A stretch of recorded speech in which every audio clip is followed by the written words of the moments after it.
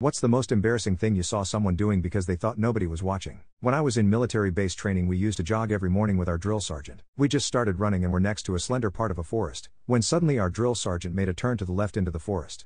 The forest was probably 10 meters wide, and we went inside. He told us we won't be running today, and let's chill here in the bushes in the forest, hang out and have fun while smoking some cigarettes. We just had to pay attention to the side where we went in, that no other jogging groups would see us so we and our drill sergeant won't get in trouble. We also had to take care of the other side of the forest exit, as there was a small fence and a sidewalk where civilians sometimes passed.